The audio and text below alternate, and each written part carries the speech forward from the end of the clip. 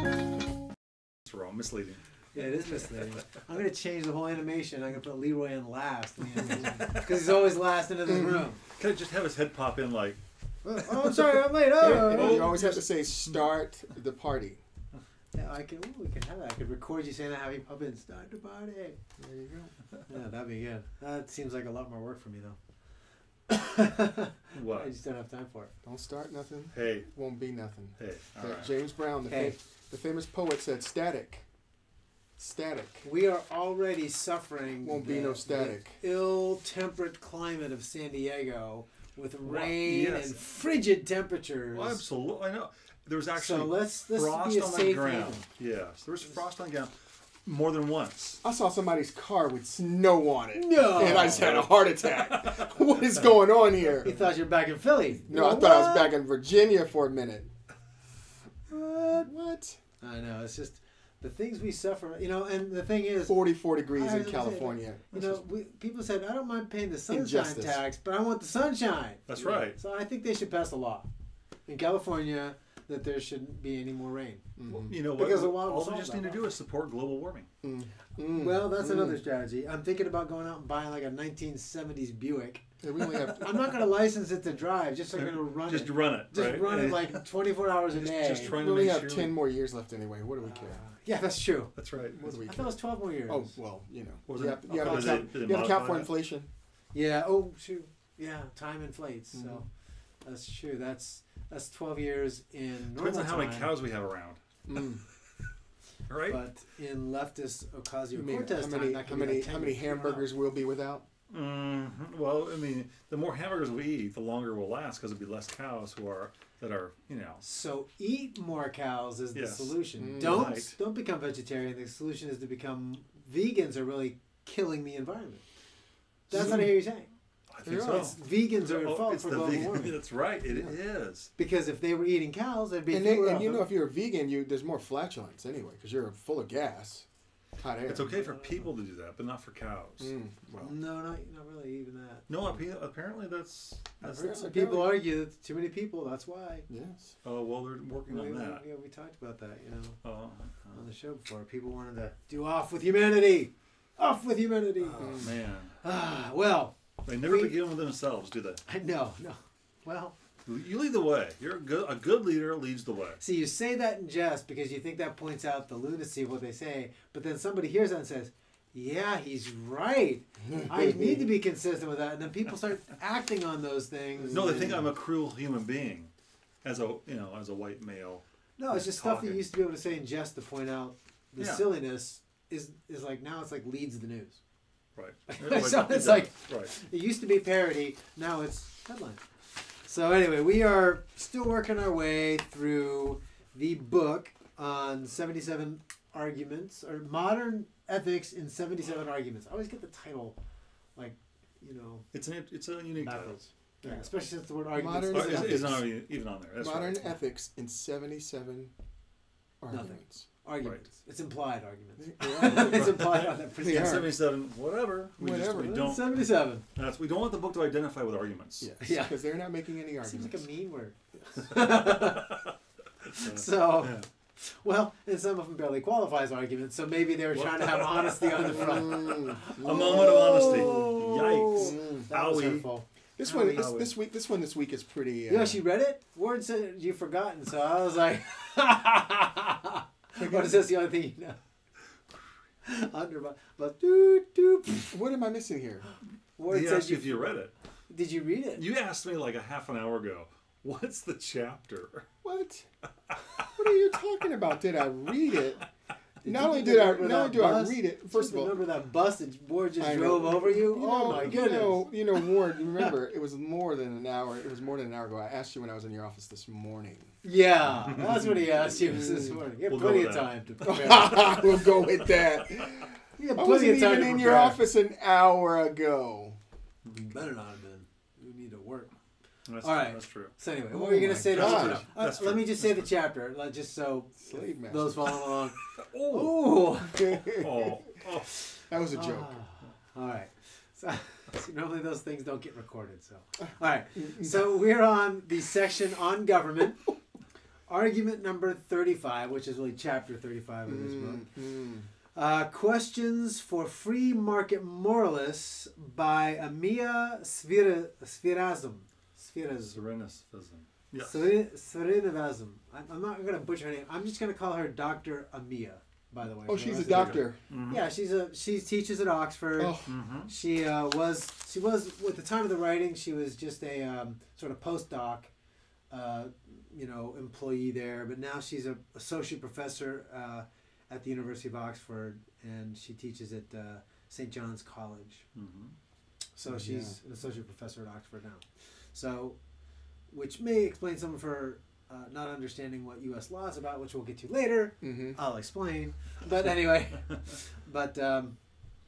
she's writing about the U.S. and doesn't understand it. So anyway, that's one thing. But we'll get back to that. Anyway, so that's her chapter, Questions on Free-Market Moralists by Dr. Amia Srinivasan. Sorry, I don't really mean to butcher her name. I just don't have this. I don't know how to say it. I can't. I practiced even earlier too. Did you? Confess. Yeah. I really was practicing. Right. Okay. I'm gonna say this right. I'm gonna say it. I did practice it last week when I was first reading it. Srinivasan. Srinivasan. No, because it's like the Srinivasan. I don't know. Srinivasan. No, it's not Sri. It's like SR. It says Sri. Srina. Srinivasan. Srinivasan. Do an SH sound. Srinivasan. There it is. Srinivasan. Srinivasan. Interesting name. I like it. But I'm going to butcher it the whole time. I like it. I'm So out of respect calling her Dr. Amia, just because I never Srinivasan. butcher that the entire time. I would pronounce it with almost like an SHR. Yeah, I think that's. Yeah. I think it's got some Russian in it. I didn't look up her background. No, I think she's Indian. There's some sort of Russian. I thought she was Indian. I think she's Indian. Oh, is that what it is? Yeah, I think she's Indian. Yeah. Maybe Indian. Oh, maybe by picture. I don't know. Srinivasan. Yeah. All right. Well, that might be it. Anyway. Anyway, so we covered who she is, but you were going to say that's her chapter. She's a associate professor at Oxford now.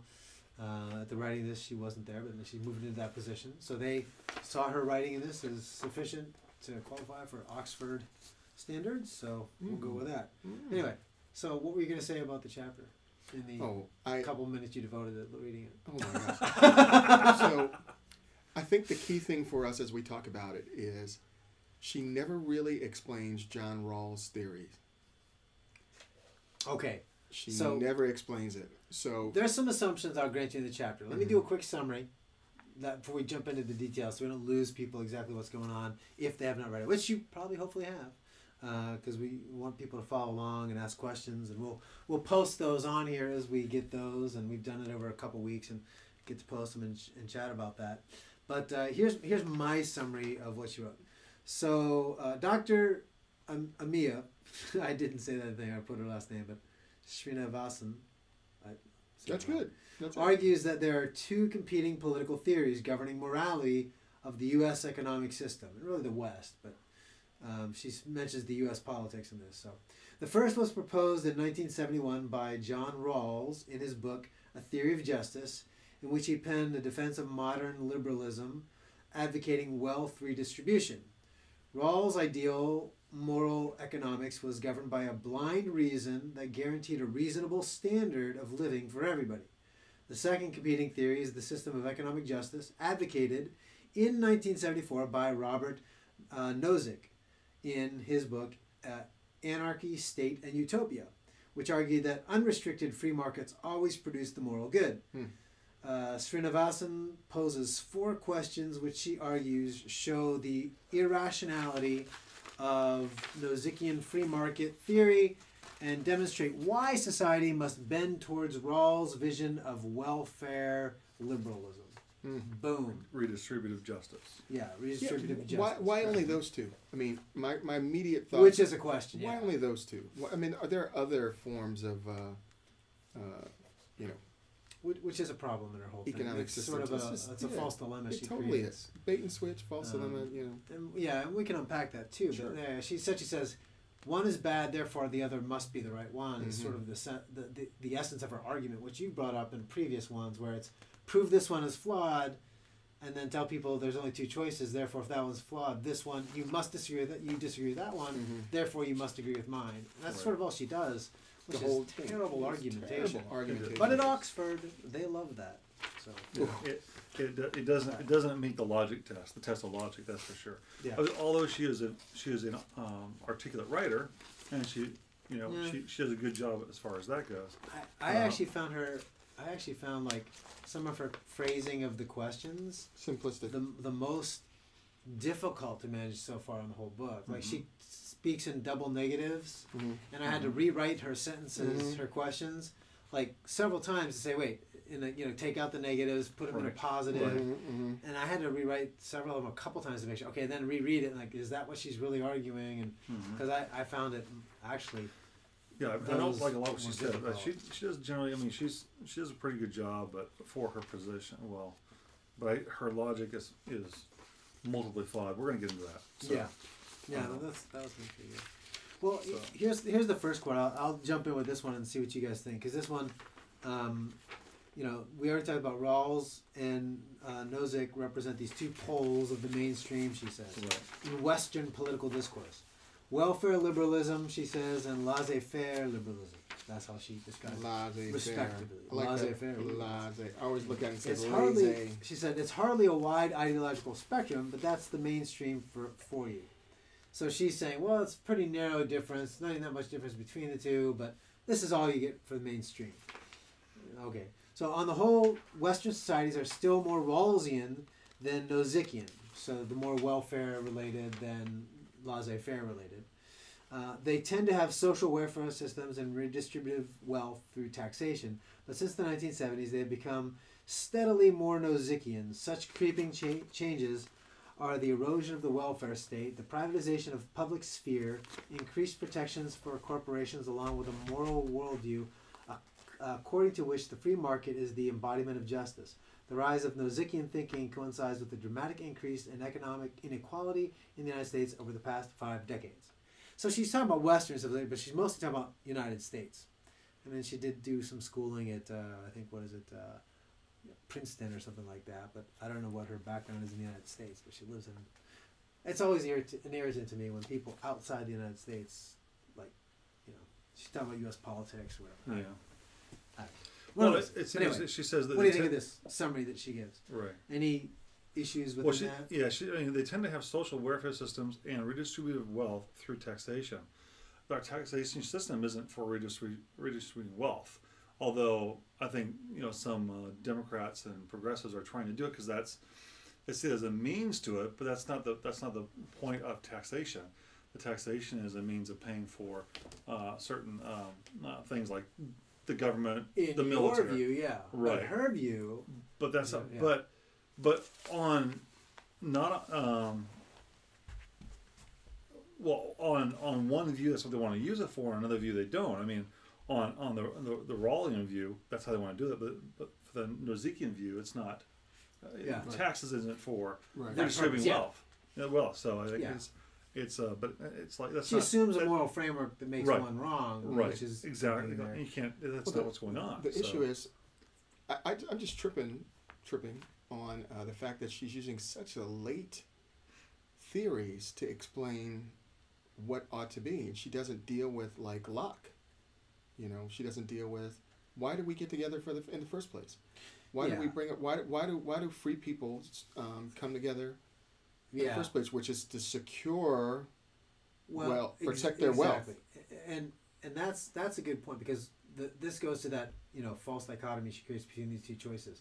Both these choices, I think, fall within. Now, I'm not overly familiar with either one of their specific books. I'll link to them in the post after. So I confess I'm not. I assume I'm taking for granted she describes these positions fairly. Accurately, yeah. But so I'm going to critique her actual argument. She doesn't describe Rawls at all. Well, but I know. But I'm saying I'm going to assume her description. Is fair and accurate. Right. Because even then, I think the argument fails. But I would question if it was accurate. I don't have enough expertise to say if it's accurate or not. But I would say this: both of those, I think, from her descriptions, though, fall within definitely a secular worldview, a purely naturalistic worldview, that would probably deny any sort of natural law theory. Both these theories would deny natural law theory, which you bring up in Locke and the previous guys in natural law theory. So her two choices both seem to fall within a naturalistic worldview and deny natural law theory. And so there again, she's not even really going all the choices. She's just saying these are the best choices in her worldview, but not really telling the reader that that's what they are. And that's one of the things she doesn't define clearly. It just sort of makes it those choices. She does argue that she thinks that if in the first on the first question or on the first page, she's arguing that if we started with a blank slate. Do you guys remember that? Well, before we get to that first question, let's finish this, setting the framework for this. I want to go through each of those questions. Yeah. Okay. Well, one of the things she said in the quote that you read here, the rise of Nozickian thinking coincides with a dramatic increase in economic inequality in the United States. Notice that she locates the United States here. It's no longer the West. That's what I thought was odd. It goes between West and U.S. Right, yeah, the Western whatever. Okay, fine. But first of all, is economic inequality wrong? Well, that's what she argues is yes, I guess. That's the implication. Is wait a minute.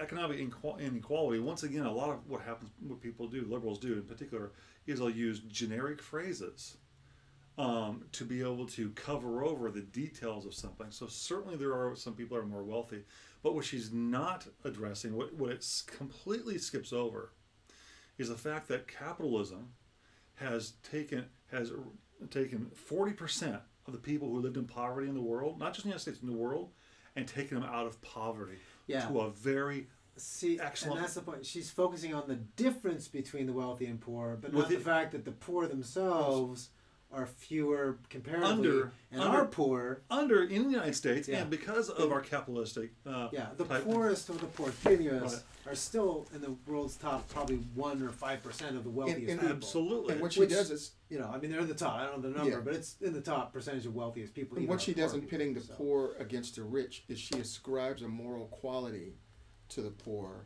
and ascribes some kind of evil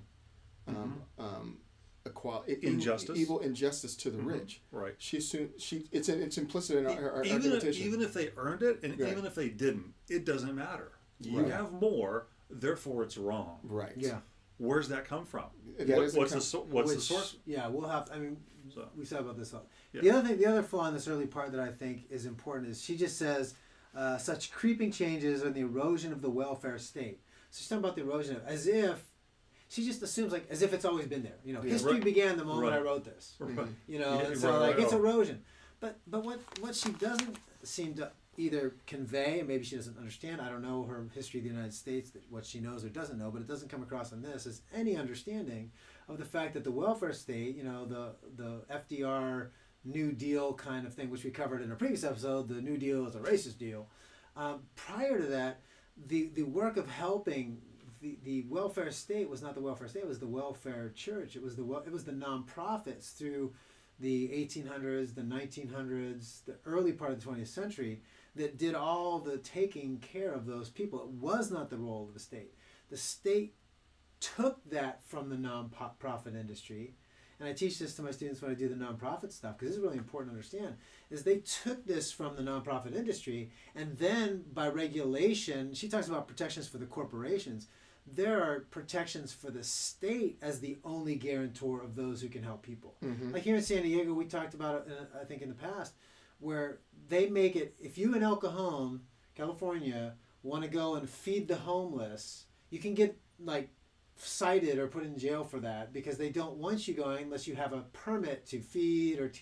So they've made it very difficult. I used to work for Safeway up in Washington when I was planting my first church. That was my job that paid. And, there's all this food they throw away. And I'm thinking, you look at this, how wasteful Americans are. Oh, this is so terrible. There's laws against giving. What you don't know is that they used to do that all the time. But then somebody sues, I got sick eating your day-old bread. And then they said, well, look, we there's no laws to protect them for giving. And it's perfectly good food. It's just somebody, angling for money and the lawyers that'll do it, just these nuisance lawsuits. And so it becomes impossible for private corporations or nonprofits or public corporations to take care of those needs. So the government controls that and limits it. She doesn't acknowledge it at all. She goes, it's just the erosion, as if eroding the welfare state means nothing will ever happen good for people. That's not true. It happened good for people. They were taken care of before the government took over. All right. That's not inherently a problem that she doesn't address that. So you have a question? Go ahead. I'll check it out. Okay, we do have a question. I'll get pop it up. I just want to like to preview them first. So there's our question. So our question is, so the what does it say? The poor are helpless in her eyes? Question. I would say, to try to be as fair as I can to her view, helpless might mean a different thing for her. I think she would say that the structure of civilization is such that it oppresses these people and forces them into poor decisions that they are helpless to change or make different, but that's because the systems themselves, the governments and the social structures are themselves corrupt. Right. So it's not that they're helpless, it's that the government keeps them helpless, and the social structures keep themselves. Because she does talk about them being is it under 3 here? Oh, people's capacities to produce goods and services is limited by their gender, by their genetic dispositions, their parents' education, the luck, the amount of race and sex-based discrimination. And that's one of the worst statements of all time. There, right? Absolutely. So that's one of the worst statements. And I want to unpack that when we get more to that the question she's asking, because that's important.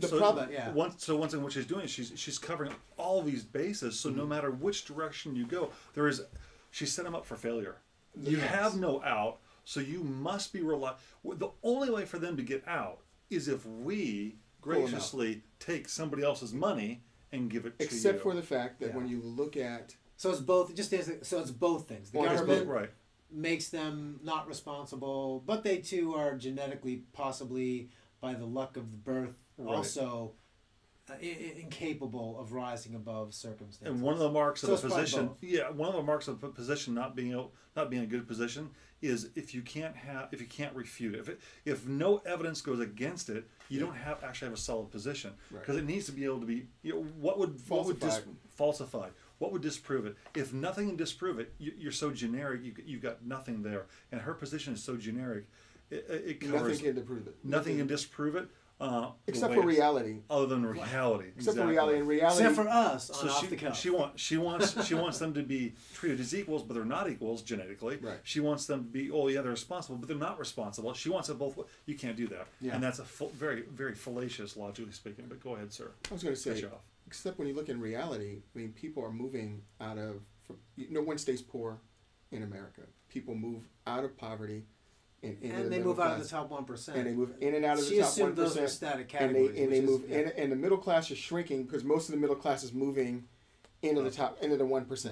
So when you look at reality refutes her ideas. That's true, and I didn't even make a note of that because there's so much in this chapter. But that's absolutely. I remember thinking that she talks as if these categories social are static categories forever. Are static. Yeah. Oh, if you're born rich, you're going to stay rich. If you're born poor, you're going to stay poor. And there's no chance. It doesn't look at the actual facts. That I think those in the top 5 or 10% or something like that. That's more. They're less than like several years. You know what? That's class oriented. She's looking at class like you would have in maybe in India or someplace where you can't get out of it. It is. So it is. It's a Marxist view that classes are static and forced, and you are incapable of escaping those things. Right. The thing that really encompasses this. I was driving up the hill. Not bad for 30 minutes before. Stop it. I was driving up the hill, and I was thinking, if any of you are interested, there's a short video called Harrison Bergeron. Harrison Bergeron, written by Kurt Vonnegut, totally exemplifies the kind of world that she wants us to move into. A world where everybody is equal, nobody is special, and everyone has limitations put on them in order so that no one can stand out. It's a great short video. And that's what she basically describes. It's exactly right. It's exactly right. So it's a great video to watch. And Harrison Bergeron was written by Kurt Vonnegut, I believe, and I don't know this for sure, but I'm almost certain, to refute Rawlsian theory. So you should watch it. It's very interesting. We'll have to link to that after on so people can find that too. Well, let's move. Okay, so that we set the framework for it, and then so we already said what she does is she says there's these two choices, as if those are the only two. Right. And she basically sets all of her article about disproving Nozickian sort of philosophy, the free market philosophy, as false by, she says there's 4 questions. Yep. And unless you can answer yes to all 4, you can't accept his view, Right. which I'm going to assume is true, and that's fine. I'm going to assume that's if you can't say yes, that eliminates his free market, philosophy, which it may, because I don't know that I agree with his free market philosophy, at least how she describes it. I'm fine with not agreeing with it, but again, I don't think it's the only alternative to go to her direction. That's another so I'm problem, not going to is the false dilemma. fall into that false dilemma. False dichotomy. But let's look at those 4 questions and then see what you guys think. So question number 1, she says, is this. The first question you must agree to, if you're going to be, if you're going to buy Nozick's argument, is that is any exchange between two people in the absence of direct physical compulsion by one party against the other, or the threat thereof, necessarily free?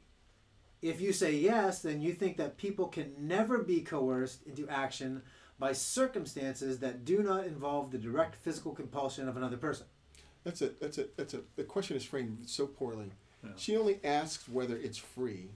She doesn't ask whether it's right or wrong in the question. Yeah, which I did pivot upon it first, and she gets out of question number 2. Mm-hmm. There is, so that I thought she kind of conflated a little bit in question 1, but there's still a little more meat on question 1 before we get to the moral. What she tries to get for the issue of freedom, it only comes through for her on this account, and I can't imagine anyone legitimately agreeing with this, from physical compulsion. I say, well, there's all kinds of ways to manipulate people. Yeah. You can steal them. You can prostitute them. Yeah, that's what she talks about. Yeah. Yeah, and we agree with that. But there's also social pressures of manipulation, parent to child. There's bullies. Yeah. There's social media now. Bullies. Yeah. There, it's all kinds of things. It's like, well, do you want to be loved or not? I'm not going to love you unless you go do this. They'll use social or relational manipulation. It's not just physical. Yes. So it's a very myopic view and understanding of people. If that's what Nozick argues in Nozickian free market economies, if he argues that it's only physical, that as long as there's no physical threat, there's no such thing as coercion, then he's wrong. Okay, then that's absolutely. Dumb. Okay, well, let's all agree with that. Let's stipulate. Right, exactly. Yeah. Here's what I put, though. Here's the problem with her question. Because this is why I had to rewrite these several times. So I'll read it the way I wrote it so I don't confuse it, and then you can tell me if you think this is good. I said, just because someone is, quote unquote, coerced by circumstances, non-physical, but somebody's coerced by circumstances to make hard choices, does that mean they have no freedom? So in other words, she begs the question by defining freedom as the complete absence of negative external forces that influence choice. Okay, right. So is there any such possibility in life to be, quote unquote, free from external compulsion? So that's what she did. She basically, I think, begs the question by saying, oh, well, if you're going to define it as just physical, there's all kinds of forces that that this free markets deny. Sure. But you can have any system of government. It cannot possibly eliminate external forces that compel us, that shape our choices, that make us make hard decisions or make us uncomfortable. So she set it up as if that's a failure. But the point is, her question, it gives an answer of no to both systems, because all systems have external coercive forces that limit freedom, right? But let me add this. You're right. And let me add this on the Rawlsian view. The Rawlsian view seems to not... the Rawlsian view doesn't militate against force. Which is a problem that comes up in our later question. Exactly. The Rawlsian view does not militate against force. It only wants to guarantee that everybody is equal at the very beginning. And how do you get people in a free society to give up any of their differences? So, for example, I'm handsome, and Ward is... Which is why on the cartoon guys, I elevated his handsomeness and brought yours down. Because I was trying to equalize it. Because he's always complaining about my cartoon guy. I tried to equalize. So how do we equalize that? Well, it's equal because distributive justice. In the cartoon you, that's why I distribute. So how do you equalize that? You punch Ward in the face, make him a little bit. You punch you in the face, make you a little bit uglier. So match Ward. But you see what I'm saying, though. Her view doesn't militate against that. It doesn't. It's just... Duck. All right. So So it seems like part of what she's saying is like people should not be, I want to say, coerced Yeah. or to do things, but that's just not the case. It's not reality. Yeah. That's not real. I have. Well, she sounds like it's possible not to be. Like only Nozickian has any coercion that's terrible. You know, you can't possibly. And what she assumes falsely is this: that if there are not now I don't want to coerce people in a wrong way, but coercion can be and it should be. Some coercion is good. Is the right thing to do. Peer pressure and negative because peer people. Here's one thing she's not dealing with, is the fact that people are evil, the sinful side, the ethical side of people. Some people are just rotten, or they have problems with being as good as they should be. I have several different articles here. Here's one up in this is about the San Francisco has become a slum by the bay because of bad laws. Laws that allow people to defecate in the yards of other people, to shoot up right in front of them, but they'll get a person who's drinking a beer, but the people that are doing shooting up, and it said it's nasty to see people shoot up right in front of you. Please don't do anything about it. Very rarely are they arrested for vagrancy, aggressive panhandling, or going to the bathroom in people's lawns. There were 60,000 complaints to police. 125 people were arrested. Wow. You know, and this is just it's just the laws that allow this to happen.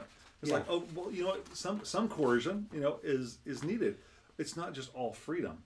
If you allow people, if you put them all equal, and they give them $70 a month, they give them, they're giving them all this, shelter, money, they give them food stamps, they give them train tickets, and they give them $70 a month cash. That doesn't solve the problems, because the problem is not always what they have, but who they are. Yeah, there's sometimes and she would say, "Oh, well, that's because you're an oppressive white guy that you want to say." I'm, being serious, you want to oppress people, you don't deny that. Right. Oh, you want the genetic? Yeah. I see that it does. I see that this model does not work. Yeah. It doesn't work, and this model did not bring people out of power. Her model works everywhere except in reality. Exactly. So that leads us into question 2, which is that's a good example here. Here's question 2. She says, "Is any free?" This is Dr. Amira. Her question number 2. Is any free, not physically compelled, exchange morally permissible? If you say yes, then you think that any exchange can't be exploitative and thus immoral. That's where I like she does the double negatives that are really confusing there. Right. So what she's saying is that, here's my restatement of her point. She argues that any non-physical compelled exchange is immoral. That's what she's arguing. Any non-physical compelled exchange is immoral, because she's saying that that's what Nozickian on his account. On his account. Right.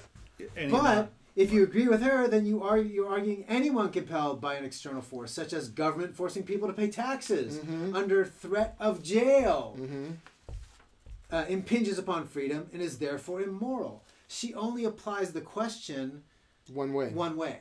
That's the problem with her question, and I think. Honestly, that's why she writes it so confusedly, because if you look at the double negatives and stuff, I don't think she understands that. I think if you look at the poor phrasing, I think it's part of her confused thinking, to be honest. I don't think she was confused writing it on purpose. I think she just doesn't get it. That if you actually think about that question and ask it of both Rawls and Nozick, does do both have non-physical compulsion? Yes. Well, she says that makes Nozick's view wrong.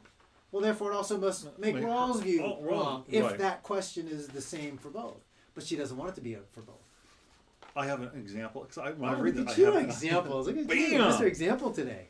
Look at what happens when you have no compulsion. Now, these next two, and I'll bring up the other one in a little bit, I think we already talked about, but they're really good examples. Let's take away compulsion, right? Yeah. All compulsion. This pertains to the officers, the massacre, the Parkland massacre, where students were shot. 17 were killed, staff and students were killed, 70 others injured. The shooters on campus, the police show up. They hear the shooting going on, and they do not go in and engage the shooter. The judge ruled on their behalf. They do not have an obligation. The police do not have an obligation, a legal obligation to protect citizens who are not in their custody. So now, shooters on campus actively shooting and killing people. The police cannot be compelled. They have no obligation to go in and stop them. As a parent, you show up. You know your kids are in there. They could be shot. If you try and get in, what will the police do? They'll stop you, won't they? Yeah. So now they'll stop you.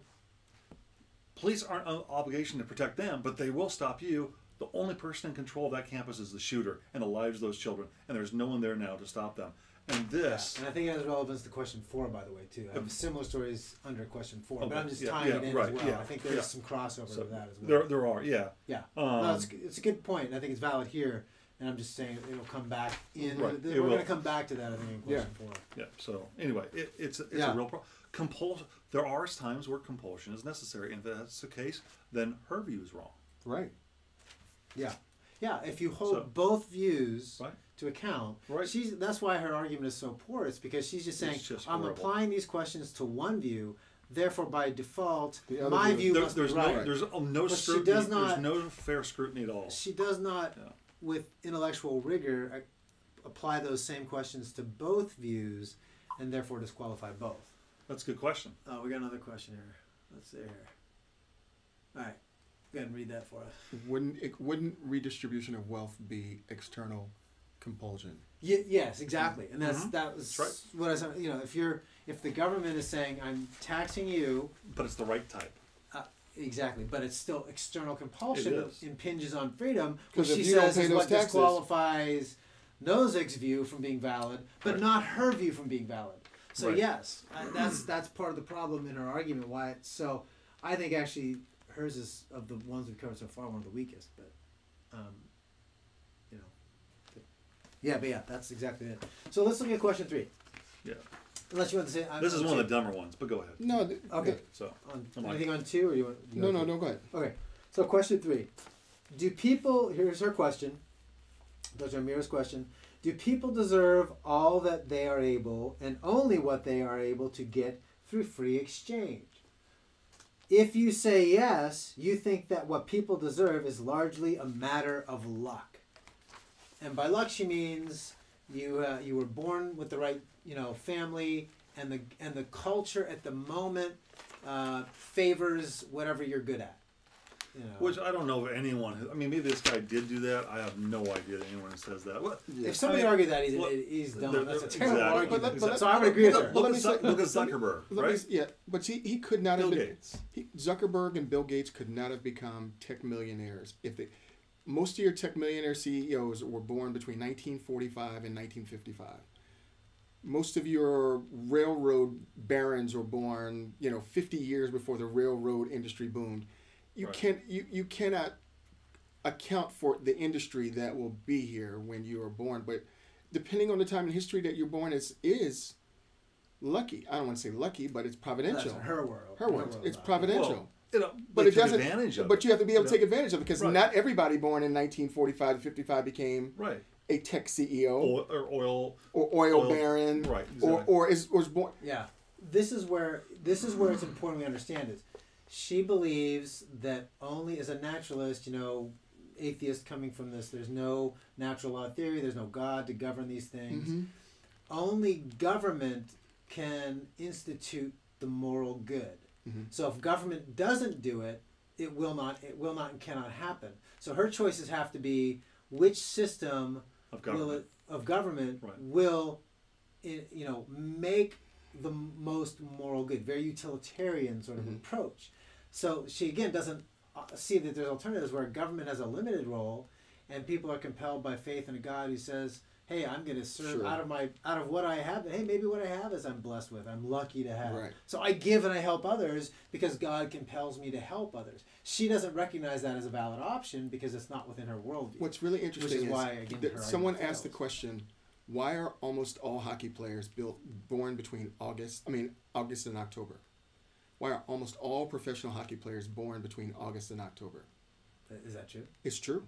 95% of your hockey players are born between August and October in the NHL. It's the off season.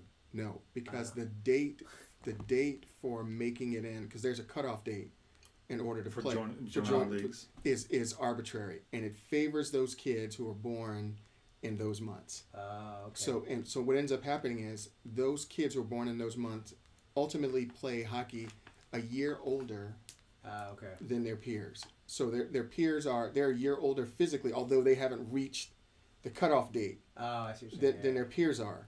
So ultimately, when they get on the ice against their peers, they're more coordinated, they're bigger, and what that means is because they're more coordinated, they're bigger, they're better, and because they're more coordinated, bigger, and better, they get selected for more hockey all-star games. You see what I'm saying? So it artificially favors those people who are born before the cutoff date. Isn't that crazy? But it's true. That was in the book Outliers. So that's their point. It's just luck. It's just but for them it's arbitrary. You know what I mean? Yeah. But then change the date. You know what I mean? It's just she's in left field. She just doesn't understand how this all works. Yeah. Well, that's what so again, because she states things as a negative, I think it confuses her point. So here's my restatement of her point. So to state her point, what she's arguing for in a positive way. Not what she's arguing against, but here's what she's arguing for. People do not deserve to keep what they earn or produce because what they have is just the luck of birth and cultural values at the time. That's what she's arguing for. Right. But here's my sort of rejoinder. Let's apply it to everything. But if someone is, quote unquote, lucky enough to live in a time when the culture says we should redistribute wealth, then why should they get that money? I mean, if they were just lucky to be born poor and lucky the government values their lack of earnings potential, why should they get the money? They were just lucky. Right. They were just lucky to be born poor, lucky that they didn't have to work to earn it. And why should they get anything? I mean, so, again, if you look at the same standard she has, that she's applying to that and try to apply it equally to her view, it fails. 100%. So, absolutely. Again, I don't have to know whether she's fair in describing Rawls and Nozick. Right. I'm just taking everything she has at just face value. What she's saying about her and her own argument. Yeah. Her argument within itself fails to meet its own standard. She just has a preference. And that's the point. There's no real. She wants to flatten society, but the thing that really struck me with this question is, she's going to have to harm more people in order to flatten society. She's going to have to make the talented people less talented. She's going to have to make the people who are born... Or make them use their talents to benefit others by forced labor. And that's Harrison Burr's run. I don't know what it is when people have forced labor, forced to do work for less pay or no pay. Sounds like that sounds communism. familiar. I don't. Socialism. No, I can't think of a system. Now, can you ever think of a time in U.S. history where people were forced to work and not paid? No. Oh my gosh! That's never happened. That's never happened in America. That's never happened. Never happened. Yeah, she's clearly got a new system here. Slavery. I wasn't going to say it, but slavery. But the point is, she has, in order for this system that she wants to erect to work, she has to take from the few, or the many to give to the few, and she's got to flatten out everything, and that doesn't work. You have to do tremendous harm to people in order for that to work. It just doesn't work. It's predicated on the view that someone having more wealth than someone else is wrong, but there's no basis for that whatsoever. Even on a naturalistic viewpoint, there's no basis for that. You know, how is it morally wrong? And how is inheritance wrong? Well, there's no. She doesn't justify this at all. See, exactly.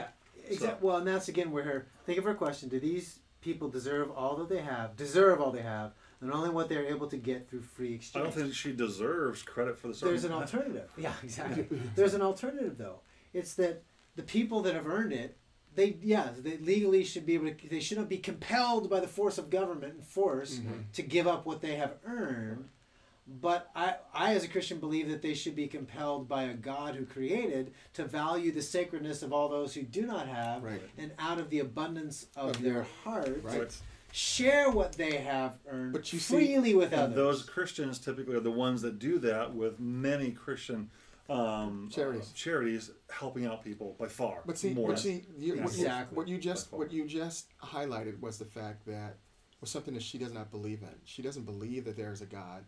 Exactly why she only has these two choices. Which is why she wants, implicitly in her argument, she wants to compel people to give. She wants, and this is an argument that we've been having. In our country. Because she doesn't think they're going to do it out of the goodness of her heart, but she's going to do it out of the goodness of her heart, or the people with government, and take it from you regardless. She said she's put herself in a position of being the, and this is the thing about Rawlsian theory, is that Rawls puts himself out on the outside, and he makes an arbitrary system. He looks at the way he wants things, and he's going to shape things all the way back in order to get that. So Rawls chooses what the system is going to be ahead of time, and then forces everybody into that direction. Mm-hmm. That's exactly what she's doing. Okay, so we have another question here from Brent's online. He says, if she comes from an atheistic, naturalistic position, how does she justify taking care of the weak and poor?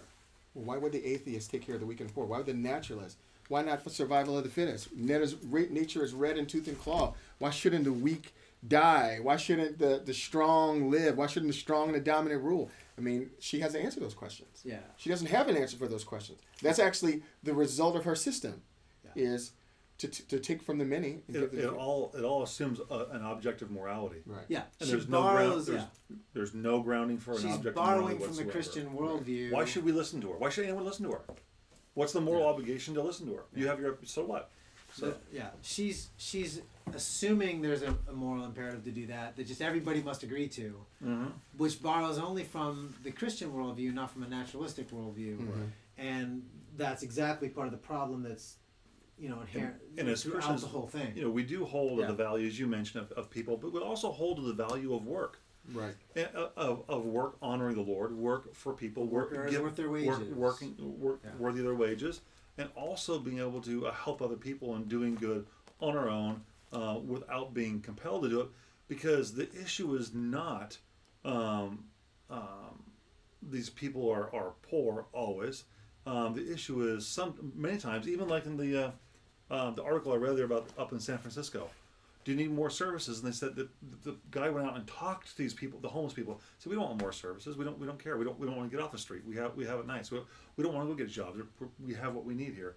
So it actually takes away the incentive to work and contribute to society. It's counterproductive, and that's a moral wrong, I think. And we can justify that through Christian faith. Let's get to point 4 because we're I don't want to go too far over time. As we draw towards our close. That was a good article for number 4. I have a couple things to mention too, but I'll make sure I get those later. I'll post all those as well on the blog after. Okay. Dr. Amira says this. This is one of these questions that is so difficult to understand. Oh my gosh. I read this 75,000 times.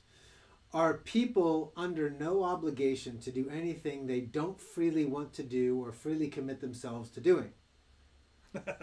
Oh, that's such a poorly written. I mean, I would give a student a bad grade if I wrote that. She says, if you say yes, then you think the only moral requirements are the ones we freely bring on ourselves, say by making promises or contracts. So, restating her point, for those who don't understand poor grammar, restating her point, she believes people should be forced by government to do things they do not want to do because they are lucky enough to have resources that others need. That's my positive statement of what she's arguing for. Again, denying that there's a third option through any kind of belief in a God who constrains us as believers to help and serve and sacrifice ourselves. She's like, hey, if you believe, the only way to do it is by committing to it and not being forced, you're evil. Right. Well, I'm understanding what kind of obligation she means here. Is it moral? Is it legal? Is it relational? Where's this obligation come from? What does she mean by obligation? I think she uses them all synonymously, to be honest. Right. It's just mush. It's mental mush. Moral is the same as legal. Whatever the law is what is moral. What is moral? But that's not the case. Unless it disagrees with what she already says. Exactly. That's not. That's absolutely not the case because she has something else in mind. The law doesn't matter. If the law is the morality, you can't disagree with the law, no matter how much changing it. So she's equivocating on terms and has not thought through this very well at all. No, so and the problem is not. It's partly the law, but once again, it comes back to people and who they are, and I don't think she accounts for human nature on this. Yeah. And here's the article I have on that. Well, while you look it up, it is ironic though. Her assumption is human nature.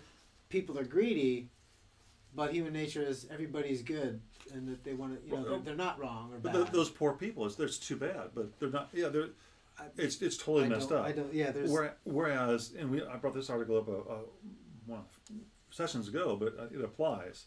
A group of Florida teens who taunted a drowning man. Oh, I had the same one. Let me read her illustration before you do that article. Okay. Because here's her illustration. I thought of this exact same one. I already have this link. There it so is. Good, I was reading. It says, See, good minds think alike, but you'll be there. Ooh. I already thought of it. I just didn't want to use it as a. Here's her illustration of question number 4. Suppose I'm walking to the library and see a man drowning in the river. Right. I decide that the pleasure I would get from saving his life wouldn't exceed the cost of getting wet and the delay. Right. So I walk on by. Since I make no contract with the man, I am under no obligation to save him. There's several points that illustrate this. First, she assumes that the only reason to do it is utilitarian. My pleasure versus my inconvenience. Mm-hmm. So it's purely individualistic, utilitarian, thought that drives people. And she also assumes social contract theory. Since I've made no contract with him, Right. which social contract theory is the rejection of natural law, the rejection of a Christian worldview. That's the only reason we have social contract theory. So she's assumed utilitarianism and social contract theory in the framing of her question, and a gross ignorance of actually what the law states in the United States, even though she's talking about the United States. So she's put in all those assumptions into one very poorly given illustration. They're all loaded questions to force you into a persuasive. position you don't necessarily hold, to refute a straw man argument and therefore justify by default her position. Horrible. She would fail any of my classes on logic. So. Anyway, this is why I think she's the worst of all of them so far, because I think she's stepped in it so terribly. Anyway, so your story to illustrate what she doesn't understand about the U.S. law. So here we have Florida teens. They taunted a man while he drowned and filmed his death, and they will not be criminally charged because there's no law. There's no law saying that they have to help that guy. Yeah. Now, it doesn't mean what they did was good. In fact, they showed no remorse for it too. Even later, the victim was struggling for 10 minutes before he died, and they filmed it. Well, this shows that the human nature can be very wicked, very sinful, and that they are morally reprehensible. These are horrible human beings, and I hope every single future employer that these guys could possibly have knows who they are and what they're involved in. But so there can be repercussions, but there's no But law see, that's for the thing is she's using one moral argument, which she thinks that people will viscerally respond to, which we did with the emotionally story. respond. Who would not save that? That's evil not to save the person. But she's using that and then applying to her moral case of who would not want to take away somebody else's thousands to give somebody who had no. You're doing the same thing. You are denying. But she believes that both have to be compelled. She's assuming in that argument, though, that helping those people is already compelled by law, when it's not. It's not. We don't even compel people to save a drowning person by law. No, but we are one of the few nations that have the Good Samaritan law. Ah, well, actually, I have an article about that. Okay, there we go. All right. So there we go, man. But people misunderstand the Good Samaritan law. This is according to this. So I actually I thought this is what I thought of when I found an article that talked about it. Legislating morality, Good Samaritan, and the duty to rescue laws. The last episode of Seinfeld. I don't know if you guys remember this. The last episode of Seinfeld. They were in a small town. They were in jail for being they didn't help somebody. Ambivalent or there was something somebody like who was something bad happened to him, and they watched it. They didn't help them. Right. So they went to jail under supposedly Good Samaritan laws where they were required to help them and they didn't. Oh, okay. But this article is about essentially that the show itself misunderstands. And actually, it's possible the liberal writers didn't understand Good Samaritan laws, or they were just having a joke. I don't know. But I don't know if Seinfeld knew it or just thought it'd be funny. Yeah. But she actually, Dr. Amir, actually does not understand Good Samaritan laws because there are no laws that mandate it. The Good Samaritan laws are there to say if you do help somebody and accidentally cause damage, you're not going to be sued or held liable for helping by hurting and causing harm when you meant to cause good. Especially when you have to give it's not to compel you to help somebody. If somebody's drowning, you are not compelled by law to save them. Right. But if you do try and save them, unless you're a doctor, there are laws for doctors. If you're a medical doctor or nurse, and you see somebody choking, you are under the Hippocratic Oath because you've essentially contracted. Right. Which is, a thing to help them, but that's not for everybody. Right. And so she's about as smart as an episode of Seinfeld when it comes to understanding what that law means. So. And other countries that don't have the Good Samaritan law, what happens in there is if people see someone who's been shot or hurt, they won't go help them because oftentimes the last person to help them, if they die, you're held accountable, even if you didn't shoot them, stab them, hit them with a car, or whatever. So they're like, no, we're not, because I could get sued, I could be held accountable, I could go to prison because of that.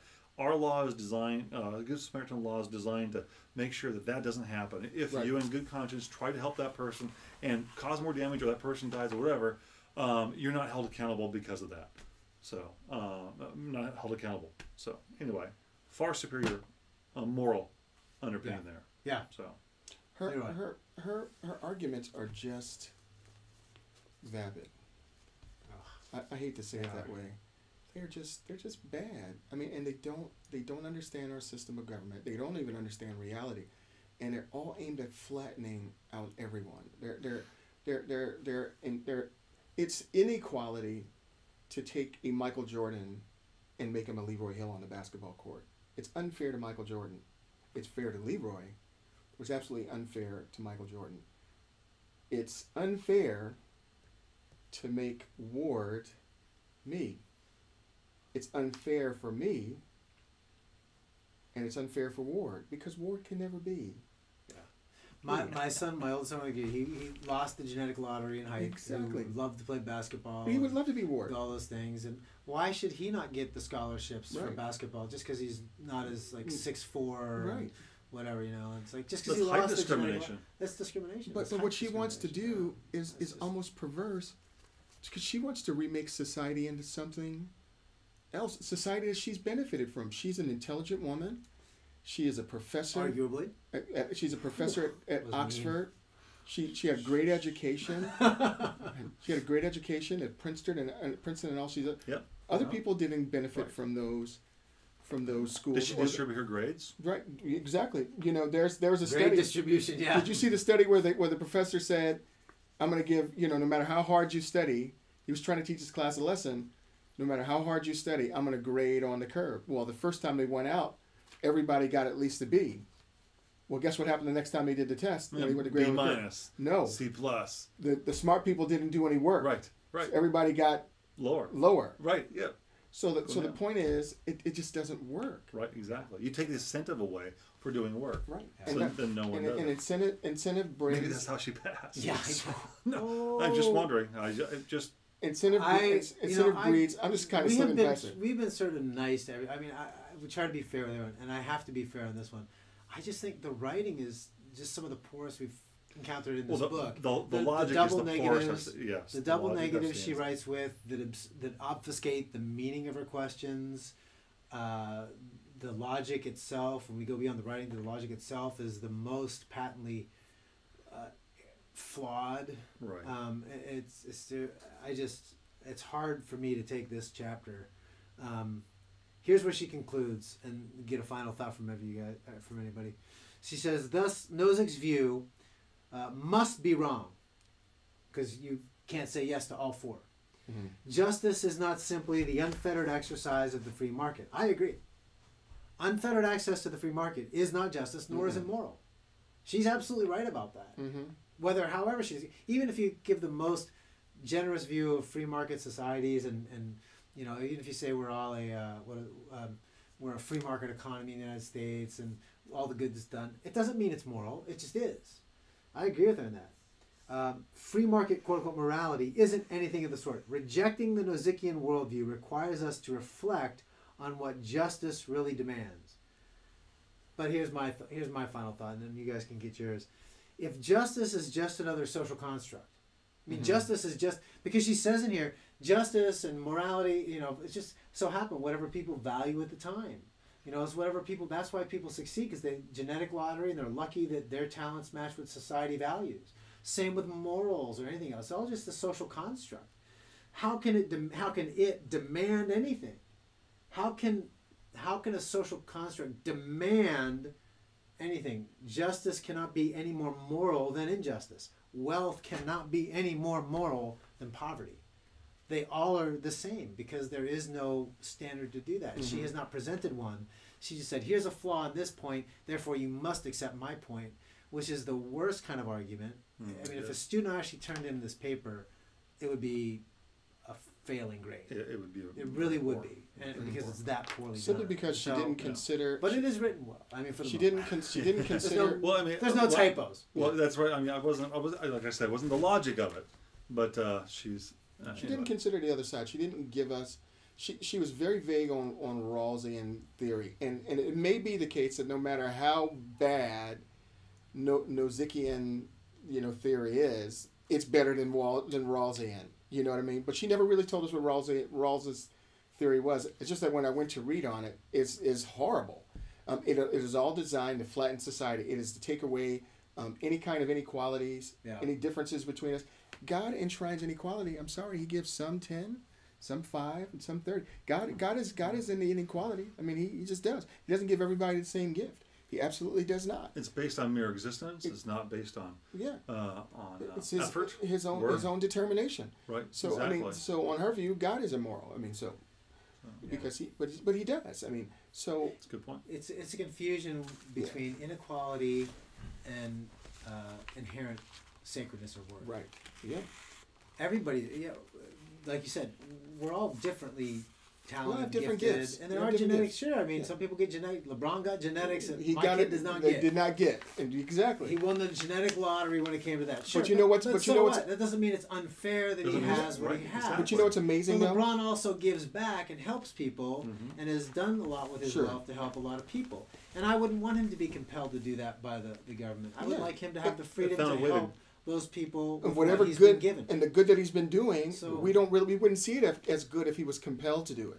We wouldn't recognize it as good. Right. In the same way, your son may not have gotten LeBron's height and basketball ability, but God may have given him something else. We just don't know what that is yet. Exactly. You know what I mean? And whatever God gave Maybe your son, 20 or 30 years. Yeah. whenever God gave your Totally. son, and in the long run, when that gift shows, it'll explain his existence. You know what I'm saying? So Yeah. This say. type of thinking is used to justify a lot of whining. Yeah. Is what I think is what's done. It's like people have a lot more.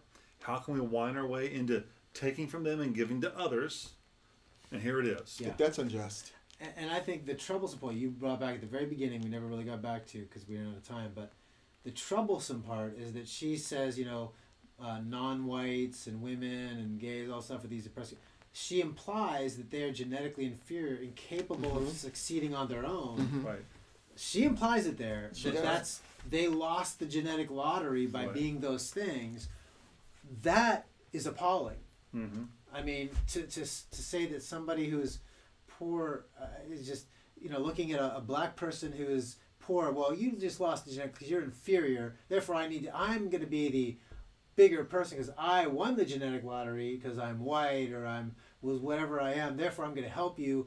The assumption that somebody is inferior because of their skin color or Right. their economic condition, I find appalling and reprehensible. Right. And she won't even admit that that's what she says, but that's what the argument That's the is. implication. She would make it. She would make the argument that she yeah, would say that that's just- the West is just unjust, and we need to rethink what we mean by justice in the West. That's Yeah. what she would say. Yeah. And, There's and- nothing that's done more and more good and more better done better for societies right. than capitalistic free market type thing. Then So- I would With qualify that. with I disagree. Judeo-Christian values. With Judeo-Christian values Yes. coupled with some form of free That's market good. society. Yeah, that's good. That's good. That's good. Because I agree with her that free markets Alone. are not a moral justice Mm-mm. on their own. Neither is the liberalism on its own. From a naturalistic worldview, both result in oppression, and both can. Mhm. But if you couple Christianity with, Right. I think, free markets, you get it. I don't think you can couple it with the essentially socialistic Marxist liberalism. And it's certainly not communism. Because so, the Christian view or is, Marxism. the Christian says, what's mine is yours. What the socialist Marxist says is, what yours is mine. Mhm. It's a very different thing. Mhm. In terms of money, it may look like the same. Hey, we're exchanging money. But there's a very different oppressive view from the latter that's forcing people by threat of violence or jail that they must give what they've earned. And that is not good. And she doesn't face that truth in her article. So, Yeah. all right, let's go real quick. Next week, assuming we don't run into troubles again, we missed a couple weeks here, but It's the section on citizenship. Citizenship. Argument number 42. Woohoo. The morality of migration. Oh, this should be timely. I mean, this was written several years ago, but migration, and talking about building the wall, and oh my goodness, if that doesn't have relevance to this one, by Sila Ben Habib. Sila Ben Habib. At least I can say that one a little bit easier. Ben Habib. So we're going to discuss that, the morality of migration, in our next show. So hopefully it will be next Thursday, because I've got an obligation through Wednesday for a little bit here. So we're going to be Thursdays for a little bit, at least through the end of March. But hopefully we'll be next Thursday at 2 p.m. All right.